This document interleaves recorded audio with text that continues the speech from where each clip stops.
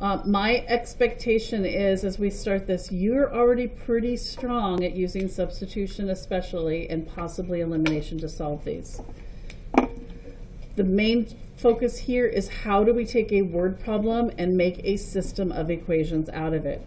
In this problem, we have Helen and Athea went shopping for towels to take to college. How many of you have a brother, sister, or cousin who's gone to college? These people are buying way too many towels. Anyway, take that part out. Helen bought 4 bath towels and 3 hand towels for $72, while Althea bought 3 bath towels and 6 hand towels of the same kind for $84. How much does each type of towel cost? So what we want to do is let B equal bath towels, but it's not just bath towels, it's bath towel cost, because that's the question we're being asked to solve. Let's let H then equal hand towel cost.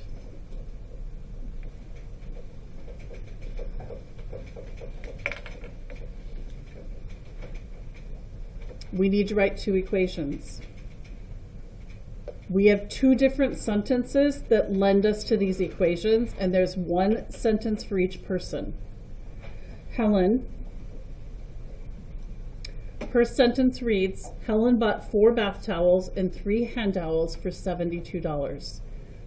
Try writing what you think that equation will be with the variables we've created.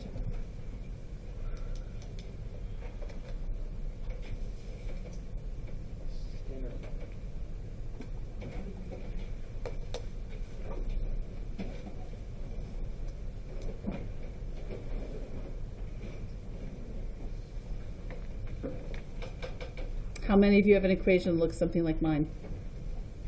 What form is that in? Okay. What do you think by looking at the sentence about Althea?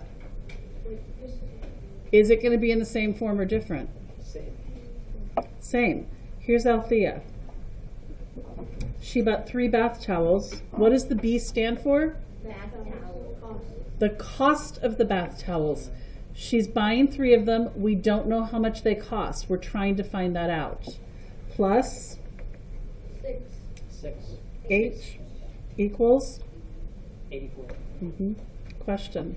So when I do it, I usually just it's just like use them to write like 1, 4. Is that okay? No. Last night, I was like, The question was, I wrote B4 instead of 4B. That's like using ain't instead of isn't. Does that, like, the meaning is the same, but the form is what we're looking for, and proper form, just like proper English. Does that make sense? Like, it's not really wrong. Do you get what I mean? Okay. Now, I was asked earlier, could I use elimination to solve this? I could. If I rewrite this system, where this top equation has a negative 6h, I could cancel out the h term. Or I could solve this with substitution, which quite honestly, I already solved it with substitution, and I can take a picture of my work and put it in Classroom for you to look at. So let's solve this one instead with elimination to answer your question, right? So I know that I want to take this one here, and instead of solving for a single variable, we're going to change this box to say eliminate one of the variables. So instead of using substitution, we're going to use elimination. Can I show you real quick what my substitution looked like? I ended up with a fraction. There's my substitution. I had to solve for a variable, and in doing that, I ended up with a fraction. You guys know I don't like working with fractions if I can avoid it. So let's try elimination on this one. I'm going to take 4b plus 3h equals 72, or basically what Helen's receipt looked like. And I'm going to turn this 3h into a negative 6h. Why? Because Althea has a How do you do that? positive 6h. And I'm looking at this going, if I multiply this by -2, I'm going to get a negative 6h. So this whole equation has to be multiplied by -2. Why? Because I am focusing on this term right here and trying to eliminate it. I'm trying to get an opposite of that one. I just picked that one because I thought these two looked easier to multiply and change than these two. If I'd tried to deal with the 4b and the 3b, I would have had to have something go to a -12 and the other go to a +12. Then I'm changing everything, and that's a lot of work. If I look at this one, I can see multiplying this by -2 is going to get me my -6, and I'm only changing this equation. So -2 times 4b is going to be what? -2 times 4b. -8b. -8b. Minus 6h equals negative what? Negative. Wait, 144. Is it? Negative. Yeah. Yeah, 144. I think you're right, but I don't trust my brain this morning. 72 times -2.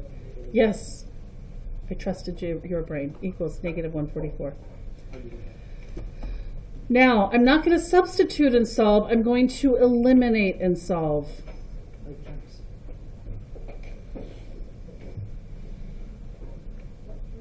So I'm going to take the equation that I changed and I'm going to put it first. This is Helen's equation just multiplied by -2. -8b minus 6h equals -144. And then I'm going to bring down Althea's equation and put it underneath so I can combine them. 3b plus 6h equals 84.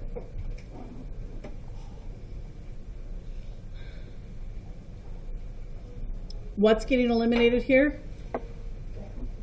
The hand towels. They're out of this one. That means right now I'm solving for the bath towel cost. I get -8b and positive 3b is -5b. Once I'm at this place, I'm just combining like terms within the equations. Equals -144 and positive 84. -60. They're both negative, so when I divide by the negative, I'm going to end up with a positive, which makes sense because they're charging people money for these towels, so it has to be positive. Divide by B equals 12. That means I can bring down part of my solution here. It's $12 for bath towels.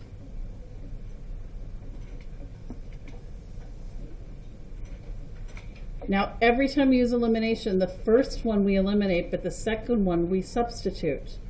We're going to take this and we're going to go back to one of the original equations and put in what we now know about bath towels and find out the hand towels. What do you want to use, Helen's or Althea's? Helen. I heard Helen first. And honestly, I kind of like using Helen's because it proves we can use the same equation in both places and we're going to get the right answer no matter what. 4 times 12 plus 3h equals 72. I took the original equation and I plugged in the 12 where the b was, and I get 48 plus 3h equals 72.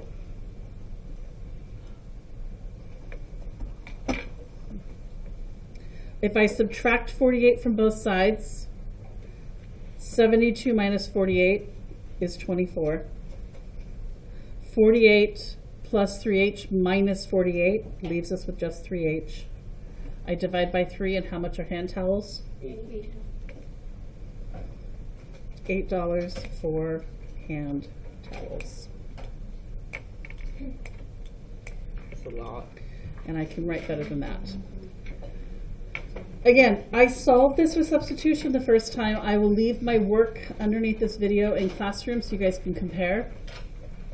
Questions before we move on to setting up the other equation you asked about, or the other system? Okay, which one did you guys ask about? Marcy? Okay. The money ones. So there's always in the money ones things that the problem assumes you know. It assumes you know how much coins are worth. So we have dimes and we have quarters. What's something we already know about dimes? 10 cents. How would we write that as a decimal? 0.1. 0.1. And quarters? 0.05. Oh. Okay, so we need that in our heads because when we find out the part of the equation that's going to have a total amount of money, we have to plug in how much the coins are worth. So Marcy has a total of 100 dimes and quarters. That is one equation. We're going to let D equal dimes and let Q equal quarters.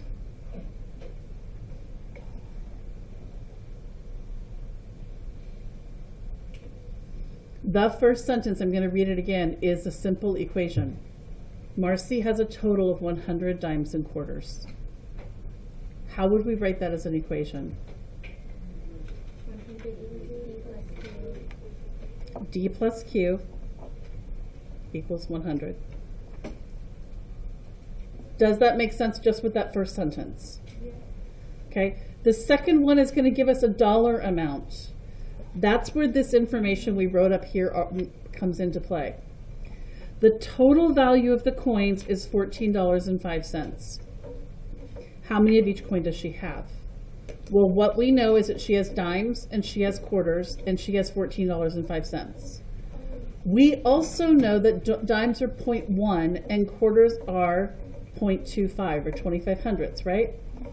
So we're going to write this as 0.1 is the value of a dime plus 0.25 is the value of a quarter, and the total value she has is $14.05.